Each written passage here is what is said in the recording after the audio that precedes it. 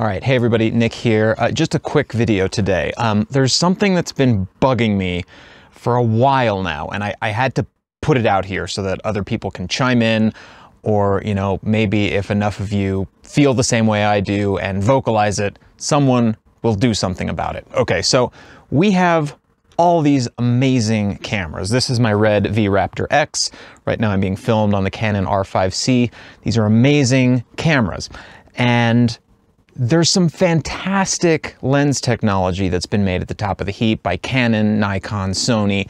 These really, really handy, tiny little lenses. These are just little jewels of things. And of course, they're mostly made for stills. They have some pretty bad breathing. They have some bad distortion, vignetting. They rely a lot on electronic corrections to get the sort of baseline image that they deliver to cameras, but they're still really fun to use, in my opinion. I really enjoy using them. You can actually get fantastic footage out of them. Now, what modern electronic lenses do, right, is that they have a little focus motor inside of them. And when you mount an electronic lens onto the camera, they communicate, the lens and the camera communicate, and they know exactly where are the limits of the focus range, where are the two stops, what is the range. So that's how electronic lenses work. We all know that. They're all fly-by-wire. So the little focus rings don't do anything. They're not mechanically connected. Everything's electronic. The camera talks to the lens. Now, all modern cameras also have Bluetooth radios and Wi-Fi communication. So what I want is for wireless follow focuses, which also have Bluetooth radios and Wi-Fi radios, to be able to talk to the camera, such that when you turn the follow focus, the lens motor moves. I want this to be able to talk to this, right? I want to be able to tell my little Tilta Nano follow focus wheel to move this motor. And every camera on the market already contains all of the necessary hardware to do so. It is 100% just a software problem. Tilta and Canon, or Tilta and Red, or anyone just needs to get together and make this happen. There is one existing methodology to make this work, and it's Red's. So Red has this Red Control app. I can pull focus from this little software wheel on my phone. And that's what I want to see.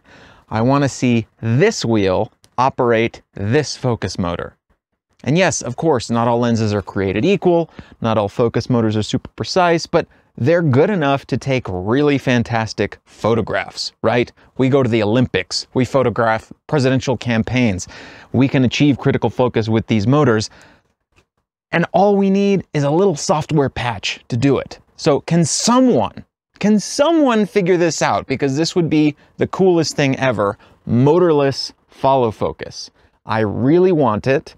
I would love to see it. Can someone please make it happen? So that's all for today. If you know why this doesn't exist, tell me. I know there's one product that will work with the DSMC3 communication protocol, but you have to bolt this huge thing onto your camera, and so it defeats the whole purpose. You might as well have just a focus motor anyway. And anyway, that's one product, and it's like $10,000. I can't remember who makes it, but like, why can't this $150 product, which already contains all the communication hardware we need, just send that little signal to the camera? And it doesn't need to be the Red. Any camera on the market has this stuff. So can we make that happen, please? I'm sure everyone in the world that makes videos would enjoy having something like that. Am I right? Am I wrong? Tell me in the comments. I know this was a crazy rant, but this has been bothering me for a really long time, and I would love to see this product exist.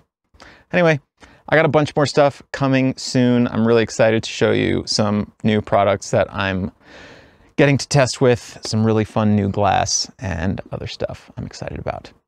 That's all. Thanks for watching. See you next time.